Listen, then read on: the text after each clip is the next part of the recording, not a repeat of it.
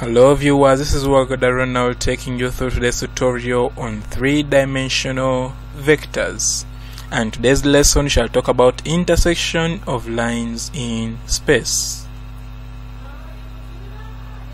Now suppose two lines R1 and R2, whereby R1 is given by A1 tilde plus lambda 1 D1 tilde, and R2 is given by A2 tilde plus lambda 2 D2 tilde. So in this case, A1 tilde is the position vector of a point A1 on the line R1, and D1 tilde is the direction vector of the line R1. Similarly, A2 tilde is the position vector of a point A2 on the line R2, and D2 tilde is the direction vector of the line R2. Now if these two lines intersect at point P, then they can be located on the XYZ axis as shown below. Now this is line R1 in the direction D1, and this is line R2 in the direction D2. I think also that this is A1, which is a point on the line R1, and this is A2, which is a point on the line R2. And this will be the angle between the two lines R1 and R2, while P it will be the point of intersection of the two lines. From the above diagram, the angle between theta, which is between R1 and R2, can be got from dot product. Since we know these are direction vectors of these two lines, we shall dot the two. So it should be D1 dot D2 will be equal to magnitude of D1, magnitude of D2, and cos theta. So from there you can easily get the angle between those two lines R1 and R2. What does that mean? It means that when you're getting an angle between two lines, you dot the direction vectors. You dot the direction vector of R1, which is that, with the direction vector of R2, which is that. For the point of intersection P, it will be got by equating the two vectors, the two lines R1 and R2. So R1 is given by this, it will be equated by R2, which is given by that. So in that case, you'll easily get the point of intersection P. Now with that knowledge of intersection of two lines, we shall come up with a solution to this problem. Part A, they want you to find the equation of the line through points A, which is 2, 2, 5, and B, which is 1, 2, 3.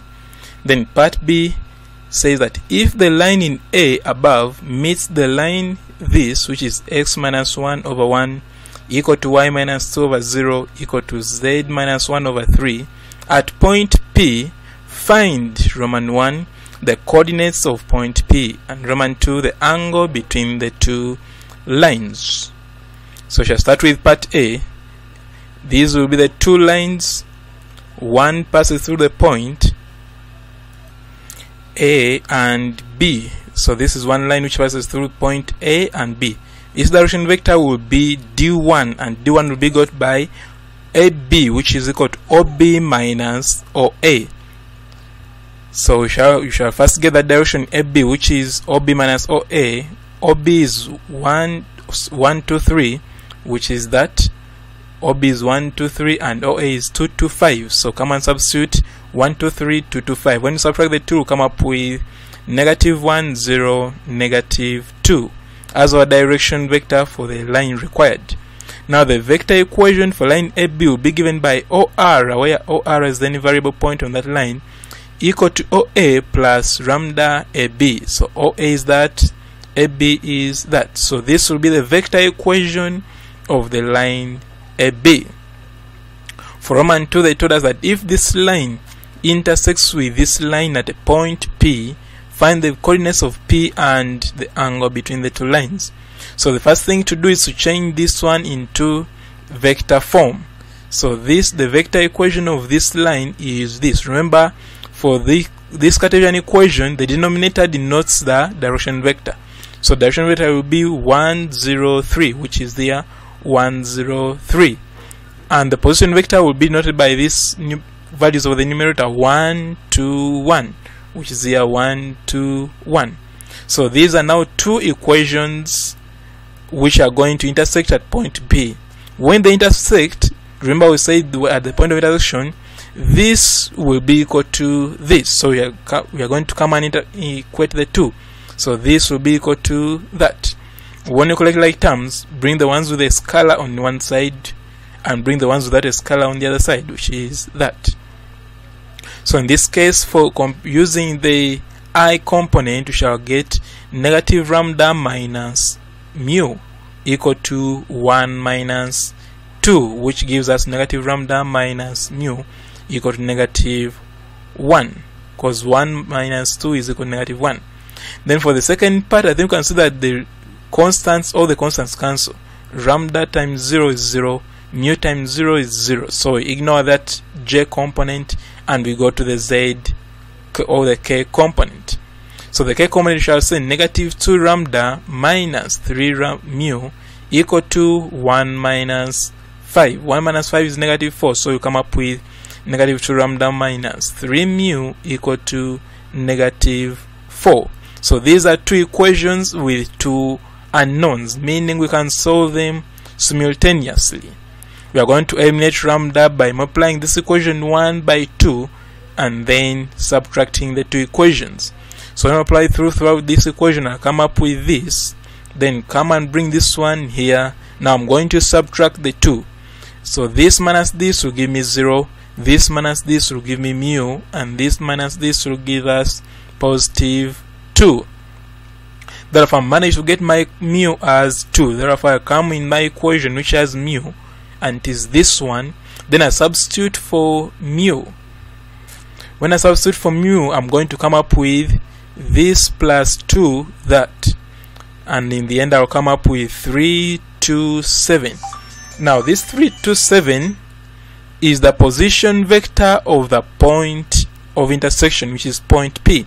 But remember they wanted the coordinates, therefore you are going to write that the coordinates are 2, 3, 7. So that's how they express the coordinate of the point of intersection. Roman 2, they wanted the angle between the two lines, so let that angle be theta. Remember we said when you are getting the angle between two lines, you use the direction vectors of those lines.